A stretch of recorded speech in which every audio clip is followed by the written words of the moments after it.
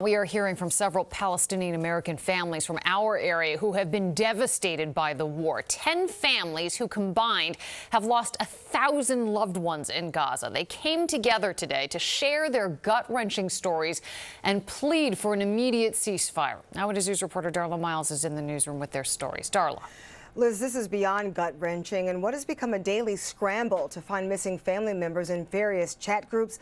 This group found each other. They say generations of their families who have been rooted in Gaza for more than 1,000 years are being completely wiped out by the unpredictable barrage of airstrikes. I'd like to let you know that 13 minutes ago, I got a text message from my mom that someone that was very close to her was just killed. Checking to see who's dead or alive should not be as common as looking at the weather forecast on your phone, but it has for these Palestinian-Americans. 32 family members of my family were, their house was bombed.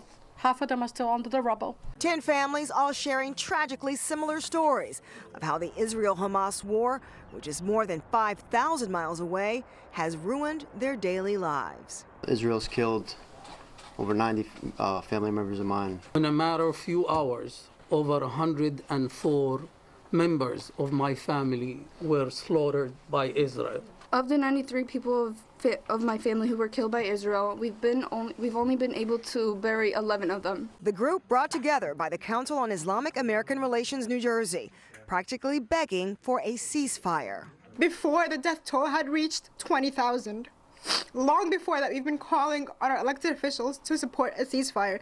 Among the thousands, 4 generations of Mohammed's family having to keep track of his deceased relatives on this master list. Yesterday, I just received lost number 120 Palestinian family members to an airstrike by the Israelis. All they want is to save what family members they have left. Please, we want ceasefire now in Gaza. Please, President Biden.